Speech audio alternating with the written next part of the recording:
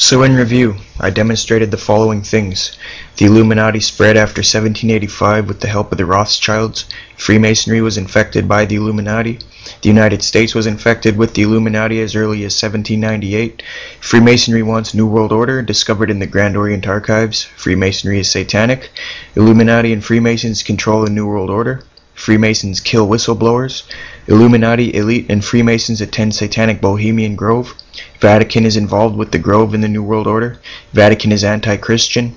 And Vatican is involved with the Freemasons. Now, some people believe that Christianity was created by the New World Order. In this last part of the film, I will show you why that is illogical, fallacious, and not accepted by real scholars. Films like Zeitgeist and books like Zeitgeist's Main Source, The Christ Conspiracy, talk of these kind of things. The first thing I will refute is the idea that Jesus is derived from mythological gods. Now, Mike Licona made a critique on the book The Christ Conspiracy by Acharya S., which is Zeitgeist's main source. A lot of this next information comes from Licona's critique, his sources, and my own research. Let's first look at Krishna. Is it true that Krishna is so similar to Jesus that Christianity must have borrowed from Hinduism? Well, Dr. Edwin Bryant, professor of Hinduism at Rutgers University, is a scholar on Hinduism. He has translated the Bhagavata, Purana, or Life of Krishna, for Penguin World Classics, and is currently writing a book to be titled The Quest of Historical Krishna. In response to the question of Krishna being crucified, Dr. Edwin Bryant replied, quote, "That is absolute and complete nonsense. There is absolutely no mention anywhere which alludes to a crucifixion," unquote. He also added that Krishna was killed by an arrow from a hunter who shot him in the heel. He died and there was no resurrection. He then stated that Acharya S. doesn't know what she's talking about. There are absolutely no Indian gods portrayed as crucified. Acharya S. claims there are 24 comparisons of Krishna to Jesus, while Dr. Edwin Bryant stated that 14 of her 24 comparisons are wrong, and the 15th is partially wrong. What about the other 9? Well, Benjamin Walker, in his book The Hindu World, an Encyclopedia Survey of Hinduism, states that there can be no doubt that the Hindus borrowed these 9 similarities from Christianity. Dr. Edwin Bryant, as well as many other scholars, note that these parallels come from the Bhagavata Purana, which is from the 7th to 11th century, way after the Gospels, and the Haravamsa, which is from the 4th to the 6th centuries, way after the Gospels. So in other words, these similarities to Christianity in the Hindu text do not appear until after the Gospels were already written. This means they borrowed from Christianity, and not vice versa. Acharya S. further claims that Christianity has failed in India because they've recognized Christianity as an imitation of their much older traditions. To this, Dr. Bryant simply commented, quote, "Stupid comment," unquote. Acharya's and Zeitgeist's claims that Christianity has borrowed substantially from Hinduism is without merit. Their claims are false, unsupported, and exhibit a lack of understanding in the Hindu faith. Next up is Buddha. Acharya lists 18 similarities. Mike Licona emailed Professor Chu Fang Yu, chair of the Department of Religion at Rutgers University. Dr. Yu specializes in Buddhist studies. She simply said, quote, "None of the 18 are correct. A few, however, have some correctness, but are badly distorted," unquote. Dr. Yu said the following about Acharya S., quote, "The woman you speak of is totally ignorant of Buddhism. It is very dangerous to spread misinformation like this. You should not honor her by engaging in a discussion. Please ask her to take a basic course in world religion or Buddhism before uttering another word about things she does not know," unquote. Next is Horus. Now, Acharya and Zeitgeist say there's 18 similarities. Isis, Mary? No, it was Isis. There's no scholarly reference saying it was Isis, Mary. Anyway, Isis was Horus's mother, who was widowed to Osiris. Isis practiced magic to raise Osiris from the dead, putting pieces of his body back together. Once she did this, she became pregnant, and so on and so forth. She was not a virgin, she was widowed to Osiris, and had sex with his intact dead body, so there was no virgin birth. Crucifixion and resurrection, I could find no scholarly reference to support this claim. On the contrary, Horus is never said to have been crucified, nevertheless to have even died. There was no death and resurrection, but a merger of Horus and Osiris. And Osiris never resurrects, as he is forbidden to return to the world of the living. So no crucifixion, no resurrection. That is nonsense. December 25th, Horus's birth was on the 31st day of the Egyptian month Koyak. And the December 25th issue is of no relevance anyway. Nowhere does the New Testament associate this date with Jesus' birth. That was made up 500 years later.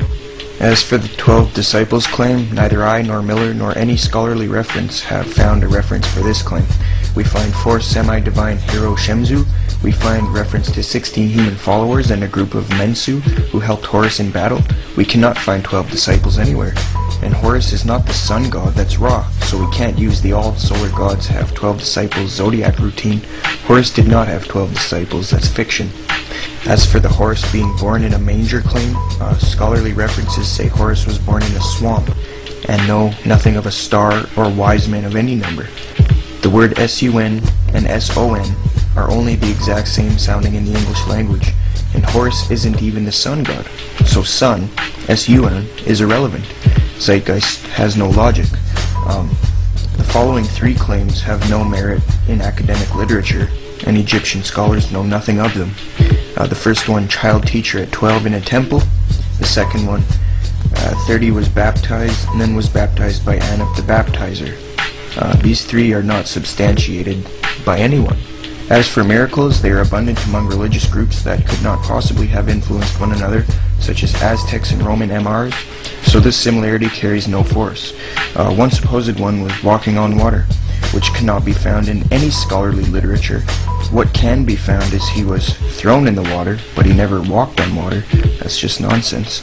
The mountaintop encounter, I will read both encounters and you decide if you see causation. First, Jesus. Jesus completes his fast in the wilderness. Satan tempts Jesus to worship him. Jesus refuses. Now here's Horus's. During battle, Horus rips off Set's testicles and Set rips out Horus's eye. They try to initiate intercourse to prove dominance. Horus catches Set's semen and then throws it in the river. Horus later masturbates, spreads his semen on lettuce, which Set consumes. They stand before the gods, and Horus is granted rule. How is that similar at all? Once you look into this stuff, it's just ridiculous. Acharya and Zeitgeist claim there's similar titles. They say Horus was known as Way, the Truth, the Light, Messiah, God's Anointed Son, Son of Man, Good Shepherd, Lamb of God, Word of Truth. Okay, first of all, I could not find any scholarly reference for these titles. What I did find was Great God, Chief of Powers, and Master of Heaven. So I think they just made those up to try and make a case. Look, we don't want to hear from Gerald Massey, who was shut down long ago and rejected. We want the original citation from Egyptian records. Massey is a secondary source, so show us your primary sources, Zeitgeist and Acharya, and make sure they're not subjective, because if they're subjective, your opinion is already going to be presupposed. So the difference between Jesus and Horus is enormous, and around 95% of these supposed similarities are pure fiction. The other 5% are subjective and can only be expected due to sheer probability. For example, there are many coincidences between Jesus and JFK. Which mystery gods actually experienced a resurrection from the dead?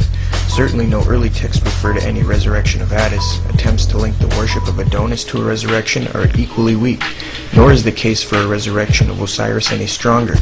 After Isis gathered together the pieces of Osiris's dismembered body, he became lord of the underworld.